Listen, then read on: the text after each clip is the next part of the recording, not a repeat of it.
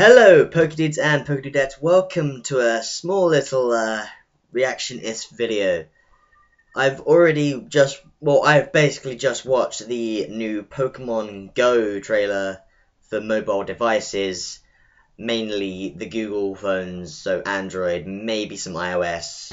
I have no idea what it's going to be on, but from my understanding, looking at the trailer, it's virtual reality Pokemon. I mean, cool, I guess. I'm sort of mixed on it, to be honest. For one, it's a mobile game, and as much as they are fun to pass the time, I just don't see this becoming so spectacular. I mean, it reminds me of the Pokewalker a lot, which I still use to this day, but you already have set locations with a set number of Pokemon that you can get by looking at all these steps, and the more steps you have, the more rare the Pokemon you get. With this one, though, you go to either a specific location or specific locations and find these particular Pokemon. For example, Mewtwo is at Times Square in America, and you go to these places and you find these Pokemon, and the more populated the place is, or the more popular the place is, the more Pokemon there's going to be. Which is going to be strange. Like, where are they going to implement all these other Pokemon? You could live in a really weak area, not be able to travel a lot, and you can be stuck in this particular area without any other reason to be able to get these massively rare Pokemon unless they're right near you. It's that boggles my mind, considering it's probably not going to be like that. But let's just say you can't travel and these rare Pokemon are dotted around the place. You can only get them through trade. And like, if one person catches them, is it going to be like a certain time limit until you can catch them again? Is it like an MMO? By the looks of things, it looks like everyone can catch them, but you never know. But that wristwatch thing, the Pokemon Go Plus, I'll definitely get that. I mean, why not? It'll look good. It's sort of like, oh, you're a Google Pokemon nerd. Pokedude Red. So there's that, and yeah, what can you say? It's Pokemon on the go.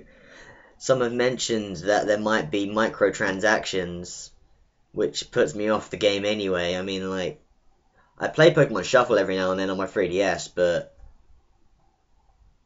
I don't use the microtransactions. I'm like on it for like 15 minutes a day, not even that.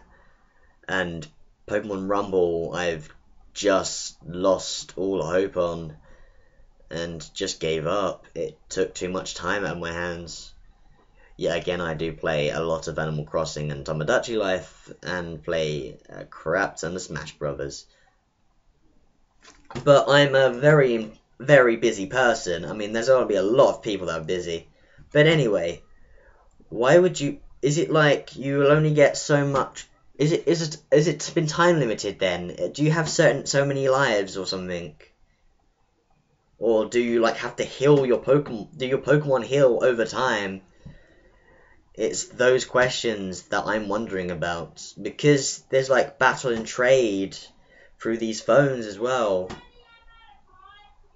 I'm still wondering about that. So, what is... For now, Pokemon Go is meh from me. I am not going to get it myself because this phone can't even play fucking a cheap knockoff of Tetris without its mind exploding. It really is not that great, but it's there. And this tablet can't even last 5 minutes. I mean, no tablets can.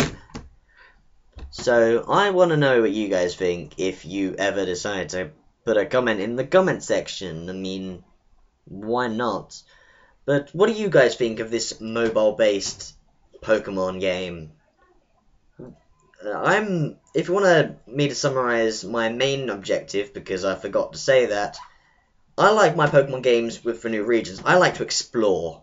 I am very passionate about the designs and the meanings of these islands, and speaking to almost every trainer, they're important ones, and learning all these aspects.